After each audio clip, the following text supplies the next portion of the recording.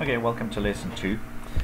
So now we have one tank which we can move left and right, and which goes to its right position at the very beginning of the game. We want to have an enemy tank, of course, as well. So we're going to do pretty much the same thing almost as we did in lesson 1, but our movement's going to be quite different. So let's go paint a new sprite, and we're going to do a rectangle again. We're going to do change coloring. Just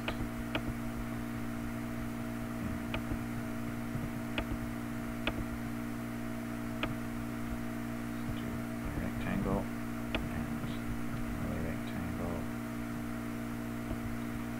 Tracks, rectangle for the other track.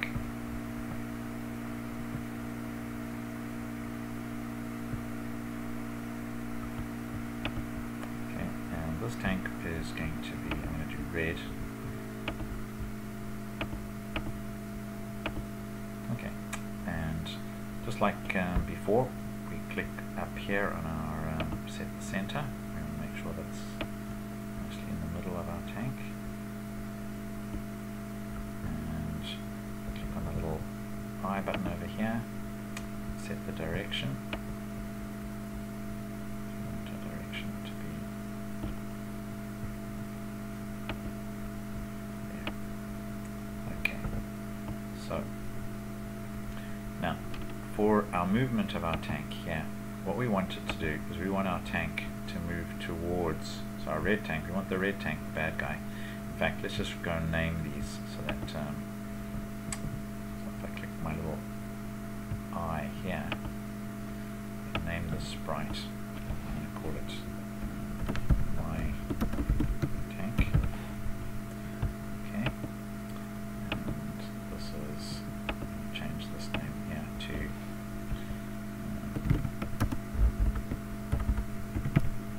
red tank. Okay. Okay, so now when I say my tank and I say red tank, you know which one I'm talking about.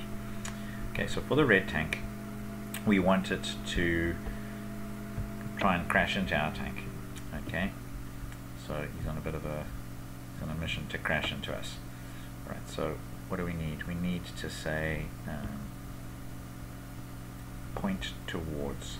This is a really great little thing. We can make our tank point towards anything we want. So I'm going to make it point towards my tank. If I do that, now he's going to point towards my tank. And I'll just see, move 10 steps.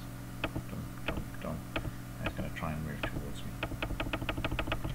Okay, so, but we want him to keep moving. We don't want him to just, you know, to only move 10 steps once. So what we're going to do is we're going to say point towards my tank. Maybe we'll do that when the green flag is clicked. We'll make him point towards my tank.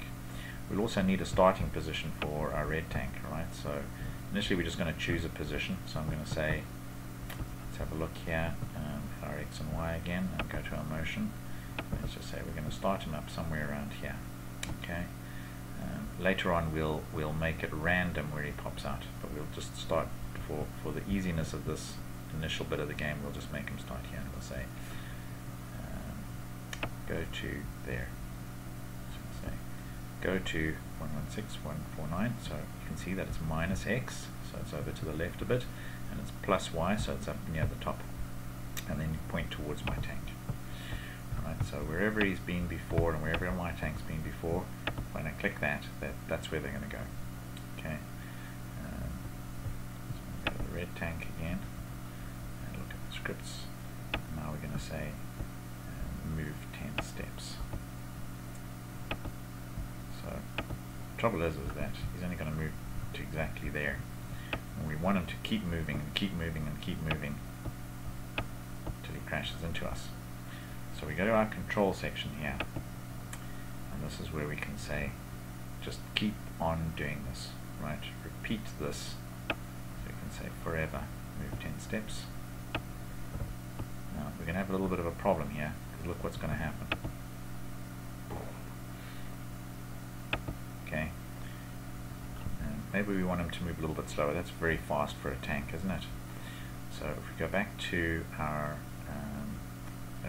stay on the control here, if you look, there's a little wait 1 second.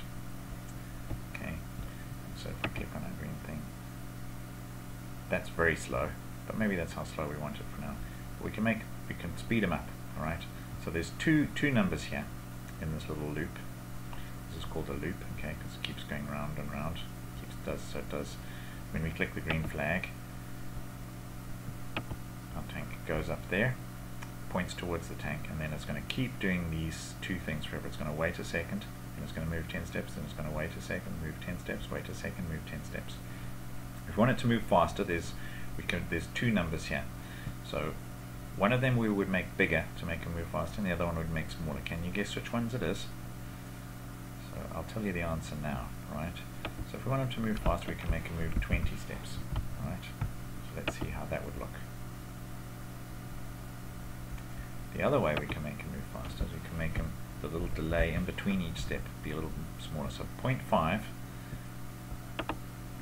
0.5, that's half a second. Okay, so let's see how that looks. So maybe that's about the right speed. Okay, and now we can always move our tank left and right. So we could move our tank out of the way. So we now have the beginning of our game, right? But it's going to be very easy to play this game, isn't it? Because that tank, we can easily just move out of the way straight away, because we know that he's going to appear straight away up the top and point towards us. And what we could do, okay, we're not going to do this for this game, but I'll show you. What we could do is we could say, I can move that point towards my tank there in the forever. What would happen now? Let's see what would happen if we start. Oh dear, he's going to keep moving towards us. Trouble is, we can never escape him now. He's going to chase us wherever we go, and we can only go left and right. Okay, so we're actually not going to do that. To put those back in there and move the point towards my tank. So he's only going to point towards us once, right at the very beginning. We can make it. I'm just showing you that because you can make the game a little bit harder as the game goes on, or you can make it harder right from the beginning if you want to. All right. So that's our initial movement for there.